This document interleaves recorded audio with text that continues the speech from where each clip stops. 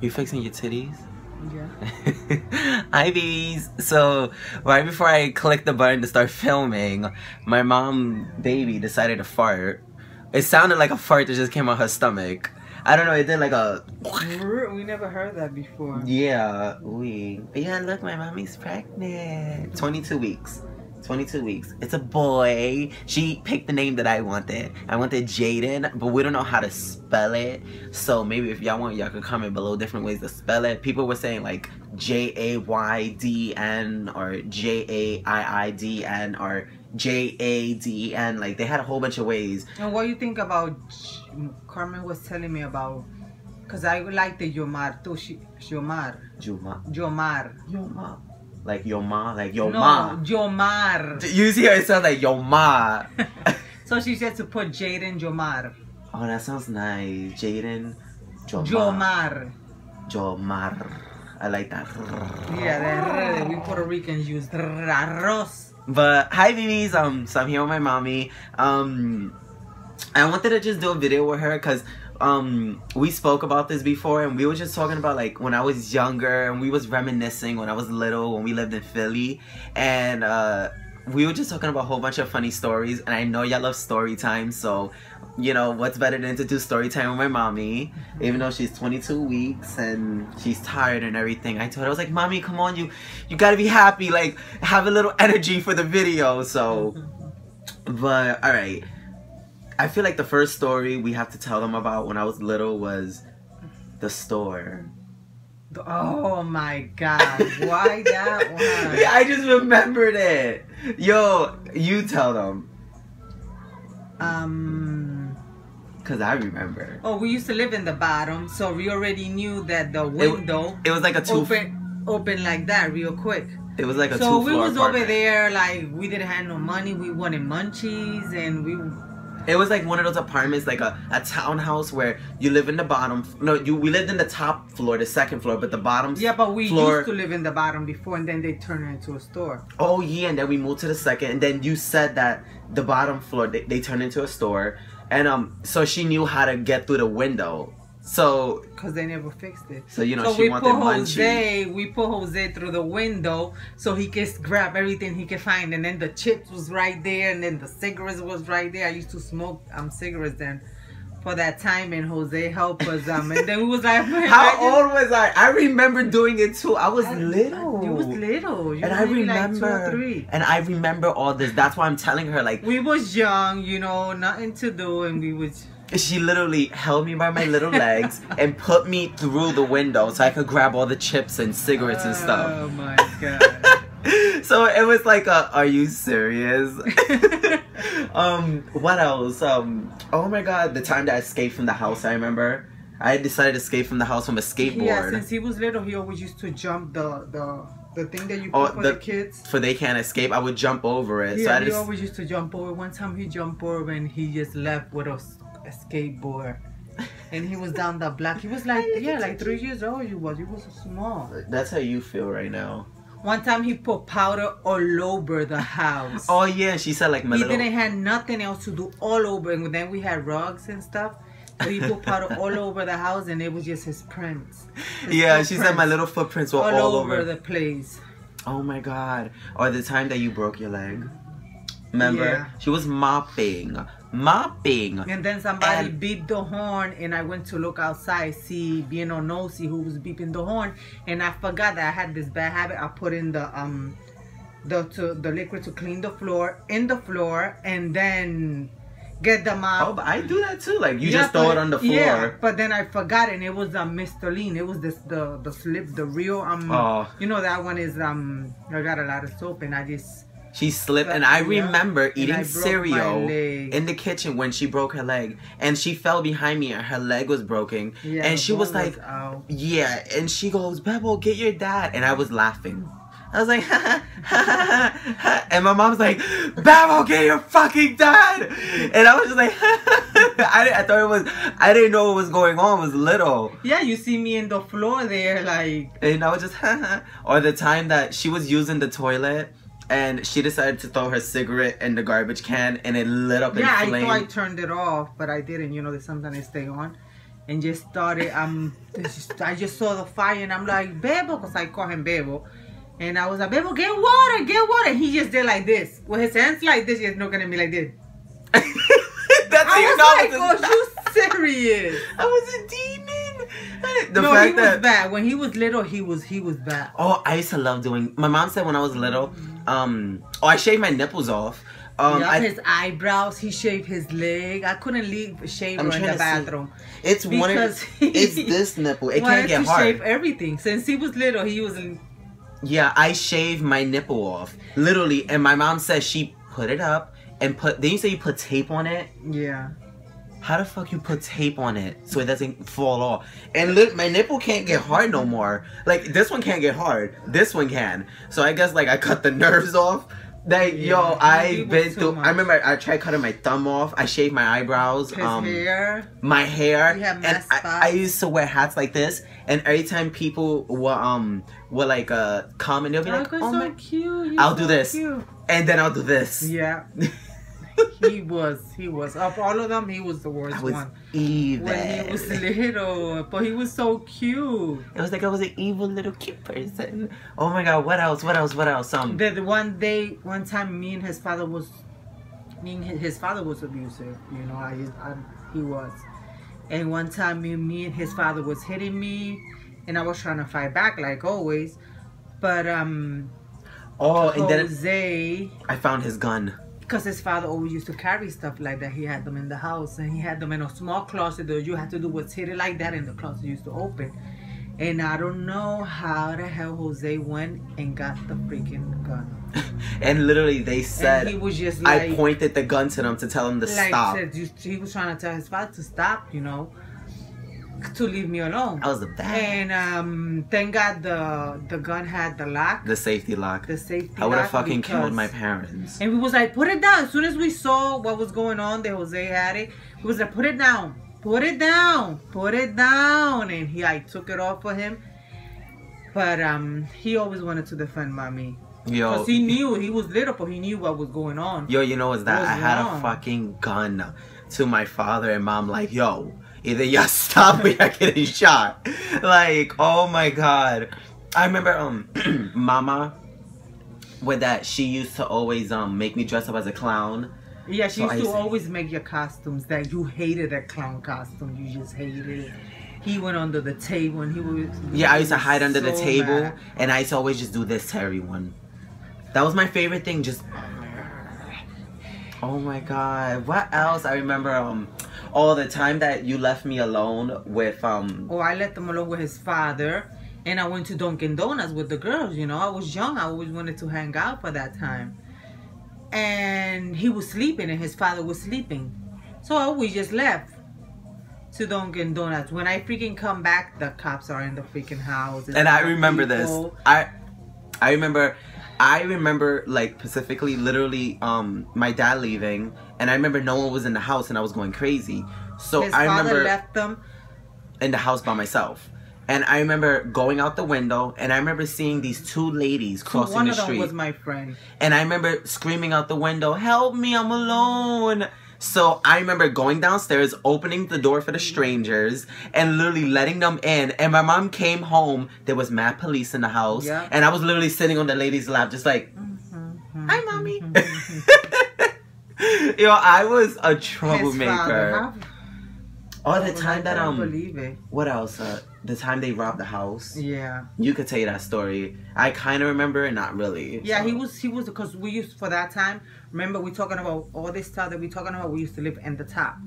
We used to live in the top floor. And the bottom. That we used to live in the bottom. We used to live in the bottom floor. In the first floor. But we moved to the top. I was cleaning. I remember cleaning. I had just a shirt on, and just, you know, my underwear's on. Oh, and I was just cleaning all sexy in the house. His father just finished getting home like around 6 in the morning because he always used to be in the street. So I heard this boom. I had the music loud, you know, but not that loud. I heard this boom sound, but you know, I had two doors. The first one and then the second one. The second one was open. The first one, that's the one that they kick. So I'm over here finished cleaning when I see these three guys. One was skinny, one was like medium. The other one was real. He was real big. And I was like, I thought it was his friends, because his friends always used to come like, yo, this is a stick up, like always playing around like that. So I thought it was one of them. It was this, he had this cousin over there that he had this bad habit of always scaring me and coming to the house like that. But when these guys went in, I couldn't believe what was going on. The first thing that came through my mind was like, his father was like, this guy did something else out there to somebody and they coming for payback. That's what I thought. So, but what they thought in Philly, usually the houses are 2 floors. You go to one and it's like a whole, you know, it's like a town. It's like a town whole house. So that's what they thought when they went in the house.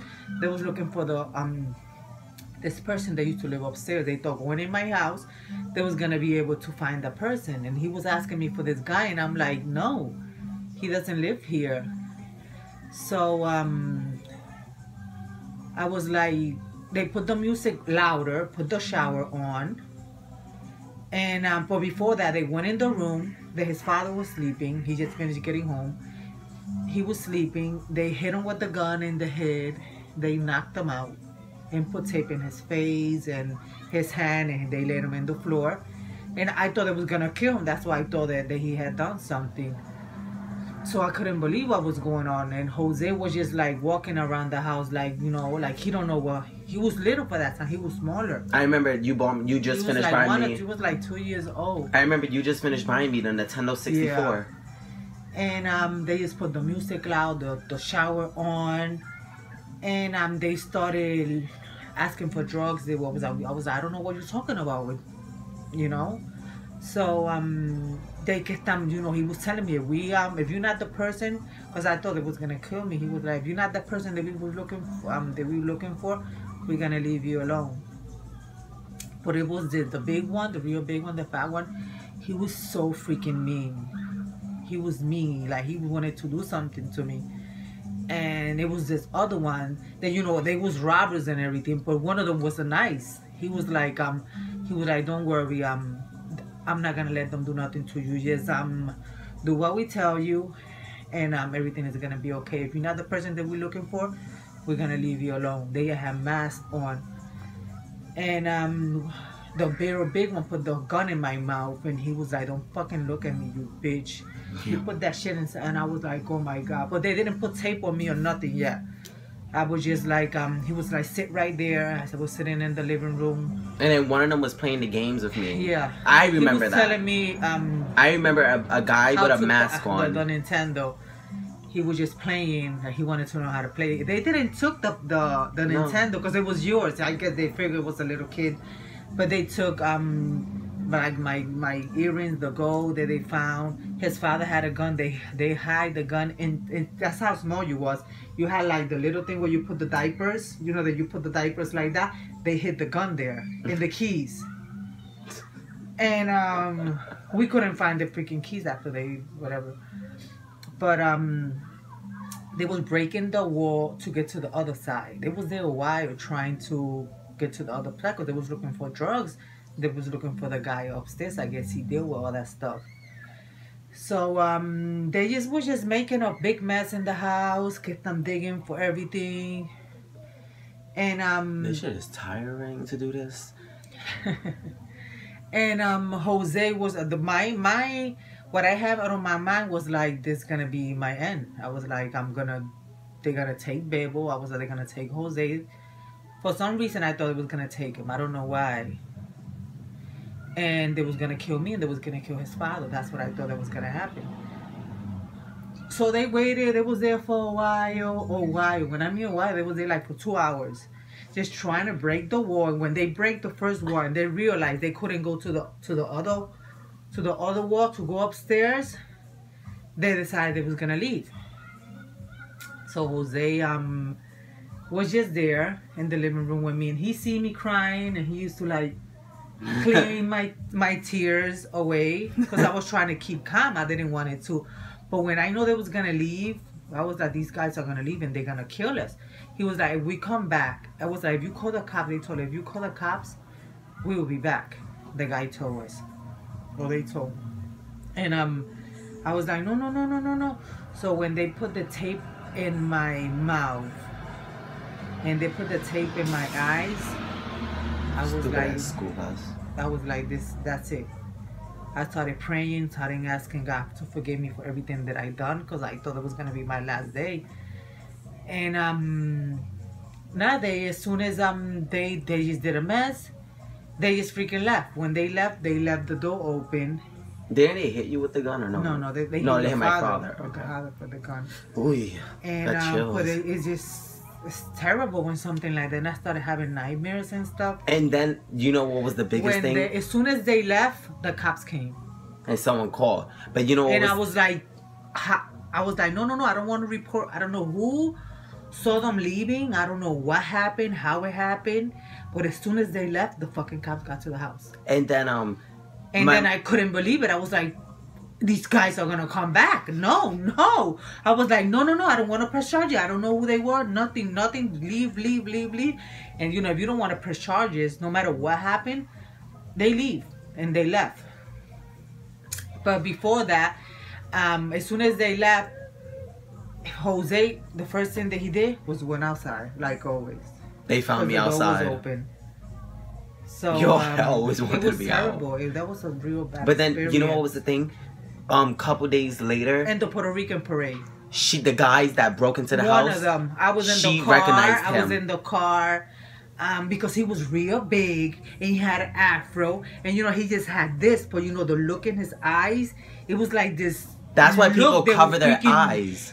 You know, this mean look, the one that put the gun in my mouth, and I was sitting outside because over there for that time you could like sit in the window of the car like with your ass out like that, and it was all in the Puerto Rican parade was there chilling. And I see this guy real big and those big motorcycles, the ones that got the four wheels. Yeah. And I'm like that chilling with the girls, and all of a sudden I see this guy. So when he saw me, he looked twice because he knew who I was. He was like, this bitch that we just broke into her house. So we went like that both. And as soon as I told him, I beep your father, because well, that time we used to use the beepers. The beep. And his father, they was looking for the guy, but they couldn't find him. But the guy upstairs, it was this Dominican guy that used to live upstairs. Oh, I don't know what happened to him. I really don't know, because his father went upstairs and messed up the house and it went crazy. That's probably this guy calling, right? Yeah. Look at that, babes. Literally, yo, we've been through hell and back. But you sure that's him calling? Yeah, you want me to check? Yeah, you go check. That's it, mommy. Thank you for story time, mommy. Okay. Bye, guys. Alright, babies. Hopefully you enjoyed story time with mommy. And we've literally been through hell and back. Like, there's way more stories and everything. So hopefully in the future she'll be able to like tell them and everything, but so much is going on. Well, so much went on, I meant. But oh my god, yo, and it's so crazy because I remember these things. Like, I remember everything she's talking about. Like, I remember like actually like little glimpse of it, because I have really good memory. So it's like when she says things, I'll be like, yeah, I remember this, and she'll be like, how do you remember? Oh, look at Chichi, she woke up. Oh, she wants to lay down right there. But alright, babies, I hope y'all enjoyed story time, and I love you all so much. Make sure to like, comment your favorite part of this, and yeah, babies, thank you all so much for watching. I love you all so much, and yeah, till next time, bye, babies.